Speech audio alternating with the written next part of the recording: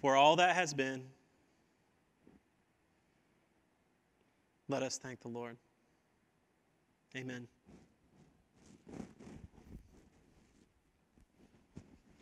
Woo! Let go, right? That's what it feels like. To release, to move past, to move into. Now, I know that we still have a little bit of time left, and I also know, importantly, that even though we drop a rock into the water of God's blessing, it doesn't mean everything is gone. We're still on this journey. And I don't know about you, but I'm excited for 2018, if for no other reason that in some point during this year, I may get to sleep all the way through the night. I don't know about your 2018, but ours looks beautiful, exciting. I mean, we have our 2-year-old who is the boss. We have our 2-month-old who is the even bigger boss in ways she doesn't even know yet. We have so many chances to share love and to grow in faith with our beloved church here. We have so many chances for us to grow with our friends and our family. We have so many ways to get excited for a new way. As you look out on 2018, what's coming? What do you know about? What is there? I know that some of you are expecting grandchildren. I know that some of you are expecting twin grandchildren, not too quickly here. I know that many of you are ready for this year because you feel like it's a new start. I know that some of you are leaving behind hard memories from different places. Perhaps those hard memories are from hospital rooms or hospice houses. Perhaps those hard memories are from doctor's offices. Perhaps those hard memories are from other places that we call church. Perhaps those hard memories are from work. Or perhaps those hard memories are from home, even closer. As we move into the new year, what's coming? You know, we can't really see it, right? There's a fog surrounding the coming months. I know that as I move into the new year, there's not only excitement, but there's a whole lot of anxiety too.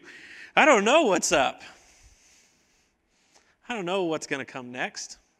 I don't know what news alert will hit my phone or what tweet will come out. I have no idea. You know, it's always best when you don't know what's coming next to take your next step with some kind of confidence. You know, I've always heard that first impressions are the most important. When I was in 4th grade, I went on my very first date. I went on a date with a girl named Emily Turner, and I don't remember anything about Emily Turner except she had a somewhat big nose. We went to see Casper the Ghost in theaters, which is a 4th grade date, my friends. And we got the pleasure of being taken on our date together by my mom. It was 4th grade. Now, we took my best friend Danny with us because I was scared to go on a first date. And the whole way into the theater, Danny kept saying to me over and over and over and over and over again, got to make a good first impression, got to make a good first impression, got to make a good first. This could be the woman you marry. All I remember really saying to Danny was, shut up, Danny.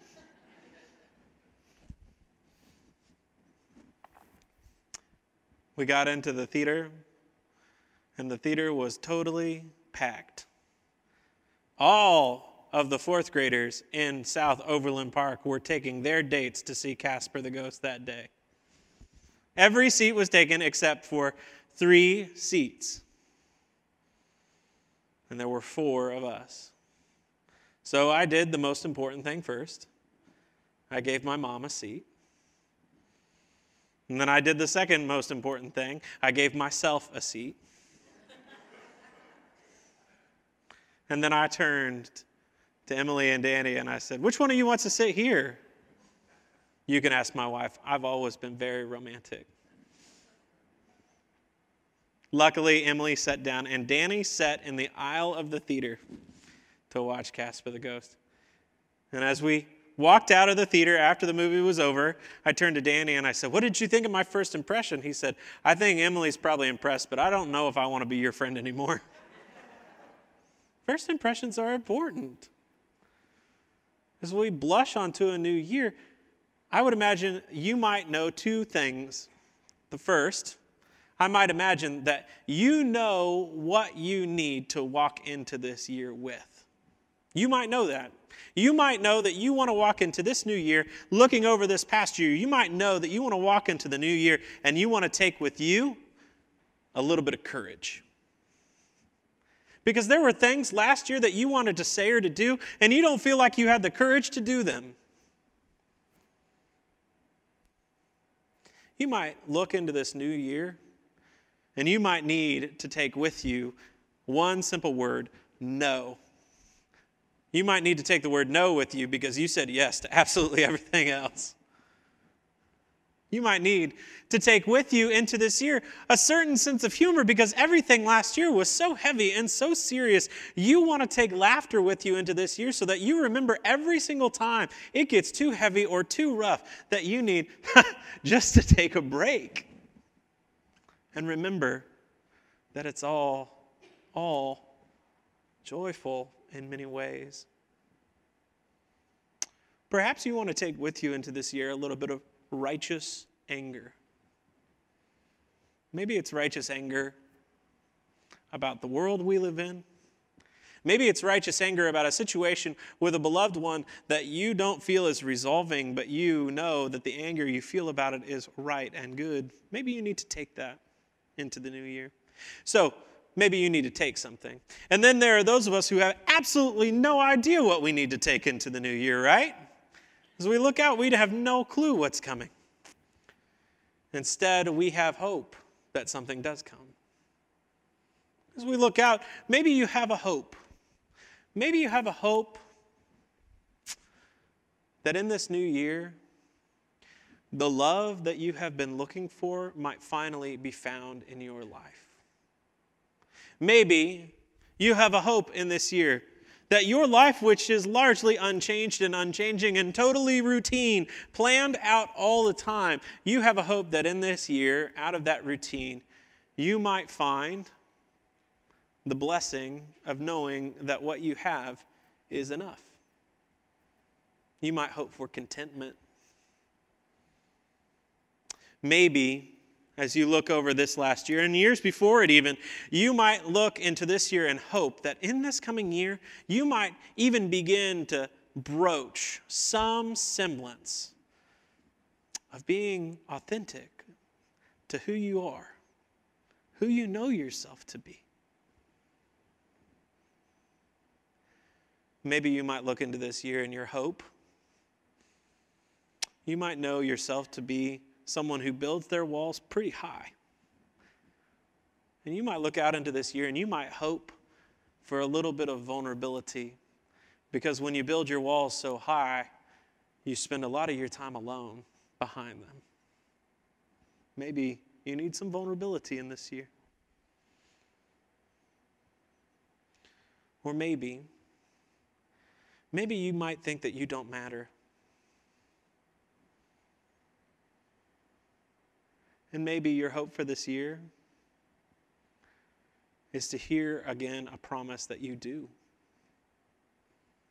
That you matter. That your presence with us matters. That your feelings matter. That your thoughts, your dreams, your hopes, that they matter. Maybe that's your hope. My mother has a saying. It's a superstitious one, born of a small town in Kansas. But she says it this way: whatever you do on New Year's Day, you do all year long. Now, you've heard that, and you may or may not be superstitious. You may just be stitious. But as we move into tomorrow, a new day, a new dawn, I invite you to remember an important truth of who we are as followers of Jesus Christ. We are called to be co-creators with God. We are called to do the work of creation alongside of God. As God prepares the way for us infinitely on into the future, we are called to co-create. That means that we have a responsibility not to enter blindly or apathetically or complacently into our new year, but to take some intention into it, some hope. Now, I'm not asking you to make a resolution to give up chocolate. I'm not asking you to make a resolution to lose 5 pounds. I'm not asking you to make a resolution to be kinder to the people you love, although that may come from this. I'm asking you to make an intention. Because we only co-create by having an idea of where we're going.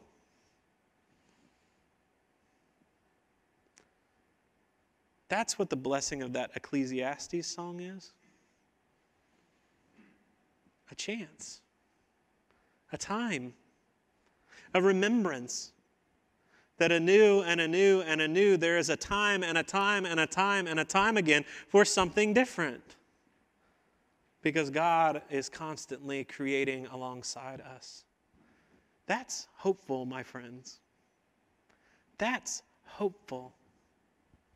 So, in your bulletins, on the right side, you've got 2018 and you've got 12 months. Now, you may have no idea what comes in those 12 months, but you may have a hope or an intention.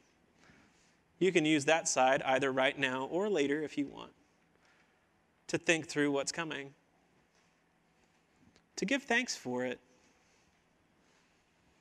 to be hopeful in it. To be scared of it is okay. To be unsure is okay as well. And then on the back side, it says what I need to take up. Think about those intentions, those hopes, those dreams, and spend some time with them because, my friends, having an intention as we enter into the new year, that helps all of us to walk on the right side of the street. Amen.